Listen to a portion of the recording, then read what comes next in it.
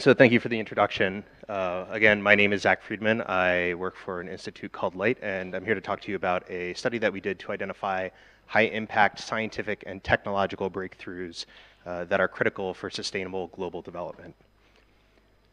So to give just a little bit of background as to what LIGHT actually is, so we are the Institute for Globally Transformative Technologies at the Lawrence Berkeley National Lab.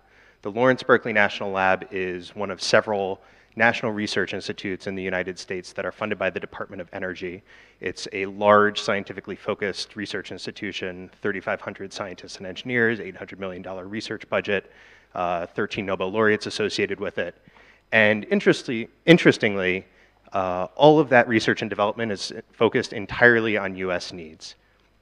LIGHT, as a group, was started about 3.5 years ago with the express goal of taking that academic horsepower, the IP, the research, the expertise, and looking for opportunities to apply that to address issues in developing countries. So while the vast majority of the institution is focused exclusively on domestic interests, we are focused entirely on developing countries, primarily Sub-Saharan Africa and South Asia. We have two core beliefs. The first is that populations at the base of the pyramid have a need and a desire for new products that will allow them to live a life of high quality, much as people around the rest of the world do. And the second is, importantly, that there's a decent amount of research and development that's required to actually build many of these devices and products. And that hasn't been invested currently for a number of reasons from the private sector, including the high degree of risk in working in these markets, the fact that a lot of major companies simply don't understand what it's like to work in Sub-Saharan Africa or South Asia. And that's why an important part of our mission is leverage. Again, taking what is being done at the lab currently or at other research institutions around the US and helping apply that to new problems. So the first thing that we did when we started working at the lab was we essentially said, what should we be working on? There's almost 4,000 scientists who work at the Berkeley lab. They work on a wide range of issues, ranging from electricity to material sciences to health. We could have gone in any different directions, and there was no shortage of interesting ideas that the scientists and the engineers and people from the broader ecosystem were coming to us with. It was important for us to pick high-impact technologies that we could be working on. We wanted to be strategic. And so we launched what 2 years later has come to be known as the 50 Breakthroughs Study. And essentially what we did is we identified 9 major issue areas that are commonly associated with international development: global health, agriculture and food security, human rights. And we said, what are the major problems in each of these areas? So what we tried to do is to start off with a common denominator in each of these areas. So in agriculture, you can say, what is contributing to the loss of yield relative to what it should be? Or in global health, we looked at the disability-adjusted life years, which is a way to measure disease burden that essentially says, certain diseases have a high mortality that's associated with them. Some diseases have a low mortality, but they still have a major impact on the life of the individual who has it, such as diabetes, for example. And so this is a way that you can compare different diseases based on the impact that they have in any number of people around the world. And so we said, okay, what are the major diseases that contribute to the loss of positive years of one's life? And you can say it's malaria, it's HIV, it's pneumonia, it's diarrheal disease, it's maternal and neonatal health, it's nutrition. And then we said, okay, what underlies these? And if you look at neonatal health, for example, there are 3 major conditions that contribute the vast majority of neonatal deaths. It's birth asphyxia, preterm birth, and infections. Okay, what underlies those? If you look at infections, there's 2 major types of infections. There's early onset infections and late onset infections. And these are each caused by somewhat different problems that require a different solution to be addressed. So we took the issues and we tried to unpack them as extensively as we could until we got to core issues. And then we said, how does one address this problem? How does one address the fact that some infants are infected during the actual process of being birthed, which then leads to mortality? So we identified the interventions, and then we looked at those interventions and we said, what are these interventions dependent on? How important is behavior change in this? How important is a policy change? How important is technology? And then when there was a major technological component, we zeroed in on that and we said, what is the projected time horizon for this technology? So what are the major challenges in pursuing and achieving this technology? And then what are the major barriers preventing that technology from reaching scale, from reaching the large number of people who would benefit from it? And this was our approach, and ultimately it was a very problem-oriented process. So we tried very hard not to look at technologies and say, this is important, this is interesting, let's pursue this. We said, what are the big problems, and then which technologies are really critical in helping to solve that problem? Rather than actually talking about the technologies that we came to, I thought I would spend today talking about something different. If you're interested in the technologies, you can go to the report. It's condensed, concise, 600 pages. But it's divided into subsections, so you can find the areas that interest you or just read the executive summary. Rather, what I thought would be interesting, given the broad array of interests, expertise, the backgrounds of people who are in this room, would be instead to talk about not any specific technologies, but rather what we saw when we were looking across all of these different technologies. In particular, I wanted to highlight 7 challenges that we identified facing development, and particularly the use of technology in development.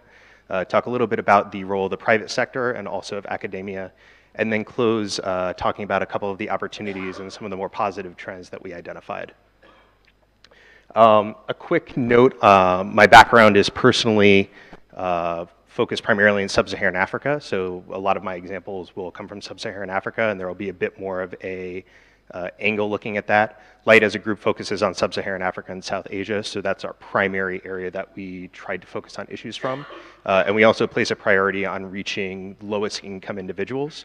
The base of the pyramid can be segmented in a number of ways. We try to really say who are the people who need these technologies, these breakthroughs the most. And so a couple of caveats that might explain some of the challenges that we really identified here. So the first major challenge that was clear very, very early on is that the pipeline for innovation needs strengthening. And this is something that we heard repeatedly as we were talking to funders, as we were talking to practitioners. There are a lot of very interesting and exciting ideas out there, but they tend to be clustered around a certain set of problems. So, for example, one technology that was very popular several years ago is cook stoves. And this is actually the Berkeley Darfur cook stove. This was invented by one of the founders of Light, a man named Ashok Gadgil. And for a number of years, cook stoves had a lot of attention. Ashok had invented one. A number of other people invented them. Ashok established a testing lab for cook stoves. Hillary Clinton was talking about cook stoves. Everyone wanted to talk about cook stoves. It's been a little bit of time since then. Cook stoves are still important and a lot of people work on them, but they're not quite as sexy as they once were. Now what a lot of people are focusing on are medical devices for infants, and in particular phototherapy is very prominent. A lot of people are working on this. So phototherapy is for infants who are born with jaundice. It's a very easy to treat condition where essentially if you put them under a specific type of blue light, you can essentially eliminate any risk from jaundice from most infants. One of our funders from the Lemelson Foundation was talking to me early on in the project, and she said, I am up to my eyeballs in applications for phototherapy devices. And it's not a problem per se that a lot of people are working on specific issues, right? It's probably a good thing, right? To have a lot of people who are saying, how can I create this solution in a better way? How can we improve upon this? How can we deliver this to more people? I think the challenge is a little more nuanced in what lies under it. And I think what that is there are a couple main types of problems that development practitioners really tend to focus on. The first are problems that are the most tractable, the problems that are easy to get our heads around. Women are having to walk very far distances to get biomass to cook with. It's producing a lot of smoke. I'm going to build a better combustion chamber, right? Simple, to the point, there's a clear problem, there's a clear solution. There are these treatment devices for infants with jaundice. They cost $20,000. I can make one for $500. Clear, simple, easy idea. The other type of problem that we found people tend to focus around are problems where the solution has a low cost of development, right? So this is particularly common with software. So a lot of people working with the large amounts of data that are being generated, a lot of mobile apps. And again, all of these are good, powerful, exciting technologies. The problem is that development is messy, and life is messy, and these problems that we're dealing with, some are simple and some are tractable and some can be addressed with software. but many problems can't be. And what we found is that there was a lot of attention on certain types of problems and not necessarily a lot of attention on some of the trickier, messier, more complex problems, and those need attention too. Part of what leads to this is a huge gap in funding for research and development between developing countries and developed countries. And this is just a very easy way to look at it. What we have here is a comparison of funding from NIH, the National Institute of Health in the US, on health research and development, and then, so just the US on the left side, and then the total combined spend from all other countries on all neglected diseases. So this includes HIV, this includes tuberculosis, this includes trachoma, malaria, and there's just no real comparison here.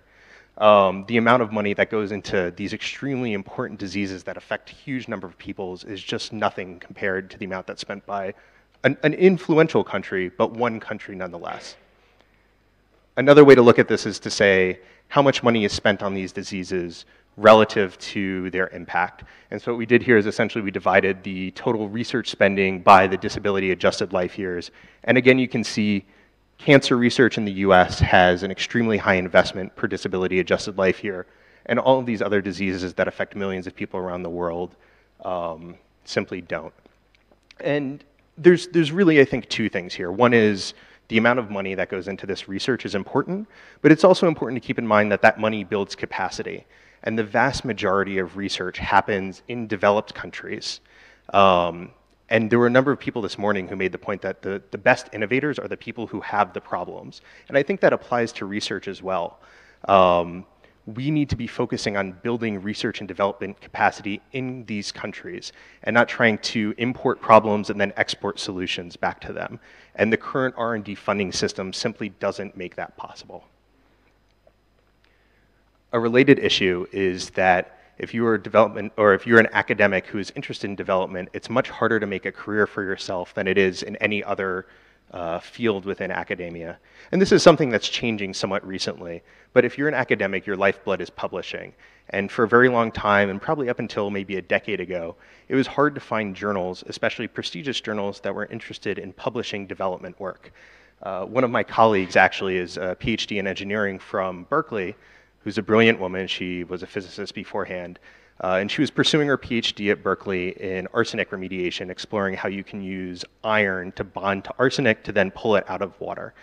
And the department essentially said to her, what's the PhD question that you're asking here? Where's the PhD level rigor that we require to grant you a PhD? And it took quite a bit of effort from her advisor to actually get the department to grant her a PhD. That was about 7 years ago. And things have changed somewhat since then. But when you're trying to attract the best and the brightest to deal with these issues that affect a global scale, the fact that it's hard to develop a career as an academic in these spaces is something that's important. Zooming in quite a bit. Hello? You guys can hear me? Okay, great. A problem that we saw again and again and again and again is that new technologies don't fix broken systems. So there's a huge amount of work being done right now on new medical devices, including from within light. But if you look at healthcare systems in developing countries, the spend is anemic, the infrastructure is not there, human capital is incredibly taxed. And so when you take a new technology and you try to plug it into a system that's not working to begin with, you're simply not going to have the type of impact that you want to have, that you should be able to have. A related issue that we saw frequently is that as an ecosystem, we're really good at developing technologies for specific problems, right? So we're used to well-functioning systems where there's maybe one major pain point, a couple pain points. You can define that, you can explore it, you can understand it, and you can build a technology that solves that problem, and it fits in very neatly like a puzzle piece. We're not very good at figuring out how to fix systems where there's 10 things that are broken at once. And we still try to apply the same approach. We're going to fix one of these, we're going to fix two of these.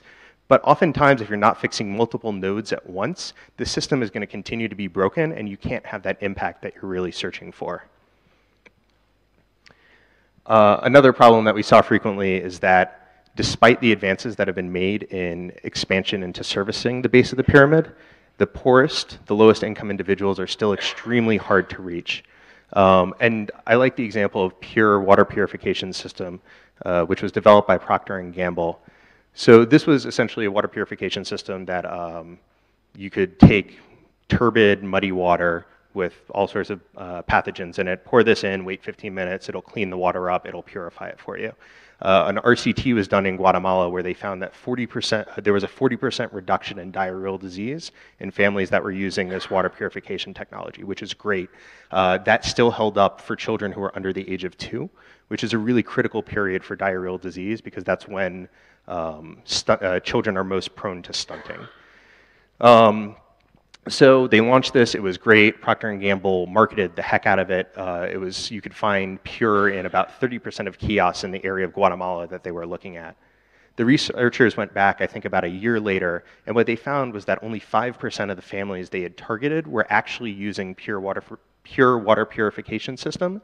And of those that were, the average number of sachets that they were using was 4. Right? So with this, every time that you draw new water, you need to use a new sachet. So essentially, the families weren't using it consistently. There was actually no increase or no difference between the families who had been provided the service previously in the RCT and those who weren't. Right? So essentially, the families who were exposed to this product were no more likely to buy it than the families who weren't.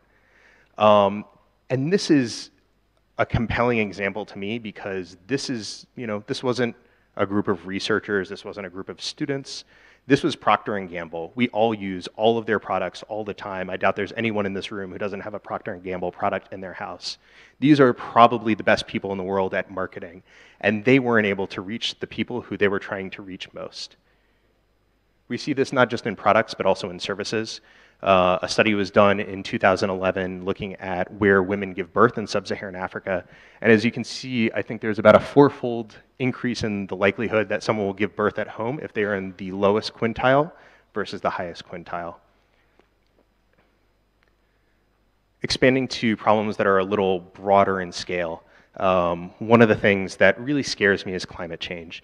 And specifically, I don't really think there's anyone out there who understands what climate change is actually going to look like in sub-Saharan Africa or in South Asia.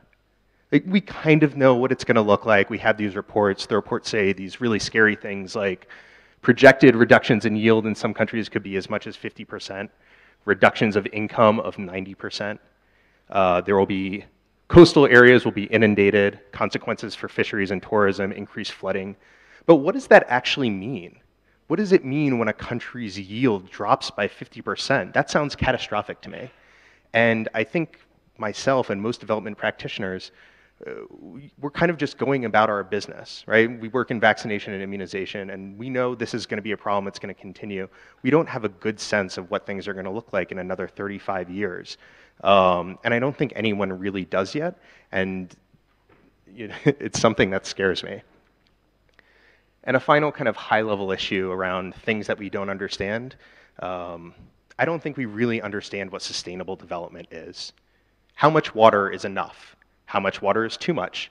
How much carbon is enough? How much is too much? If we could develop a car that was extremely inexpensive, that would certainly improve the lives of many people around the world, would that be a good thing? How would we decide if that's a good thing? Sub-Saharan Africa is currently 5% of the farmland in Sub-Saharan Africa is irrigation fed at the moment. And the climatic patterns are changing dramatically. That amount is going to have to increase. Can we actually do that? Or will that be unsustainable? And I think we don't first have an understanding of what the problem is and what the parameters of that problem are. And we don't have a good framework to say, this is sustainable, this is how we can think about sustainability. I think currently the approach is much more the approach that's taken towards pornography, which is, it's hard to describe what pornography actually is, but we know it when we see it. So, we don't know what sustainability is, but we know when we see a field that's being flooded for irrigation purposes, it's not sustainable. We think when we see one that has drip irrigation, that seems sustainable. We know solar power is sustainable. We know coal is not. Or maybe it is. Maybe a certain amount of coal is sustainable. These are questions that I just don't think we have good answers to at the moment. And this is a real challenge as we try to create sustainable development. Currently, I think most people are either focused on sustainability or they're focused on development. And there needs to be a better collaboration between the two if we're really going to try and achieve this goal that we're setting for ourselves. keeping an eye on time, which I'm running out of. So very quickly, the roles of the private sector and academia. So if it's not clear already, I'm a major proponent of the private sector. A huge amount of money has been put into development over the past few decades, and frankly, I don't think we have a ton to show for it. If you go anywhere in sub-Saharan Africa, if you go to the most rural area, you're always going to be able to buy credit for your cell phone, you're always going to be able to buy a Coke. These are the companies that know how to reach people in the most rural areas. They understand the lowest income individuals the best. When it comes to distribution and actually getting products into the hands of people who want them, I think the private sector is where you want to go. Certainly, there are many issues that aren't appropriate for the private sector. Education probably isn't. Infrastructure building, probably not. Healthcare, a mix. But I think broadly speaking, when you're trying to talk about reaching 2 billion people across sub-Saharan Africa and South Asia, there needs to be commercial markets in play. Academia, I think, is the precursor to that. So we focus a lot on technologies that require research and development, and in most cases, that needs to initiate within academia. So we think of academia primarily as a platform for research, for generating knowledge, for helping us understand what's working and what's not working, and also as a platform to educate, so to prepare new professionals to step into that realm. I think there's a bit of a challenge in academia right now where it's trying to understand how much direct impact it's supposed to have. So a lot of schools, such as Berkeley, recently launched a major institute that's all around getting students into the field to develop new technologies, to work with local markets. And there's this disconnect between the fact that in a semester, in 6 months, students can't actually do that much to help people, but it's valuable for the students. And so the school is kind of wrestling with, how much are we trying to emphasize creating impact versus creating students who in the future will create impact. And a related issue is that when you are actually out there and you're working much more closely with individuals, you understand the problems better, which is really crucial for researchers. So put another way, academia is kind of on the left here. I think the private sector, and in some cases the public sector, is far on the right. A key issue is that there's this massive gap in the middle, where at a certain point technologies leave the realm of being appropriate for research grants, but they're nowhere near appropriate for commercial funding yet. And this is something that we struggle with as an institute. It's something we've seen many other companies, nonprofits, government agencies struggle with. And I think this is a real area for impact as funders think about how they can help promote technology around the world. So I spent a lot of time talking about problems. I thought it would be good to discuss a few things that are good. There's many things that are good, obviously, but we're in an academic setting. I figure what's most valuable is to talk about the problems so that people can leave and then go solve them. But a few things that I do think are positive. So this might be controversial and some people might agree with this, but I think it's a good thing that there's an increasing amount of commercial capital that's flowing into these markets and also into development sectors. The amount of money that's available commercially just absolutely dwarfs the amount of money that's available philanthropically. And if you think about this, this is how development really happens, right? It's through investment, not through people coming in from the outside and providing unique products. So we've seen a huge increase in commercial interest in developing countries recently, which we see generally as a positive thing. Another very exciting element that we've seen is that new technologies are enabling the development of new paradigms. So I was talking to a sanitation worker a month and a half ago, and he said, if we redesign the US sanitation system, we wouldn't do it the same way again. And we see this across a number of areas. If we redesign the grid, we would do it differently. If we redesigned our healthcare system, we would do it differently. It used to be that health was about having hospitals, clinics, and then you would have clinic workers go into surrounding areas in what's called outreach. But because we now have passive devices that don't require electricity, you don't need to have outreach. You can have an outpost, right? You can leave just a vaccine refrigerator or a vaccine storage device in a village that otherwise would only have someone come maybe once a week, maybe once a month. It's rethinking the way that we can actually deliver products and deliver services. And a final trend opportunity that really excites me personally is that I think our thinking on what development actually means is becoming much more sophisticated. In particular, it's becoming more focused on systems as opposed to products. It was only a few years ago when D-Light's solar lantern was the most exciting thing anyone had ever seen before. It was really low cost. It was successful in commercial markets. But we realized very quickly people don't just want lights. They want many things. And we moved quickly to solar as a service where you can charge your phone, you can power a radio. And I think what we're seeing now is a movement even past that towards appropriate infrastructure, right? It's no longer saying there's this one problem, I'm going to develop one technology and it is going to address that problem. It's saying there are all of these things that people want, and we are going to develop systems that allow them to meet their wants and their desires. It's not saying you need to study at night, so here's a solar lantern that will allow you to do that. You need to burn less fuel, right, and inhale less smoke, so here's a cook stove that will allow you to do that. It's about enabling people to live the lives that they want to and meet their desires, which I think is more or less what any of us want in the world. And I think a very positive direction for the space to be moving in. So with that, thank you.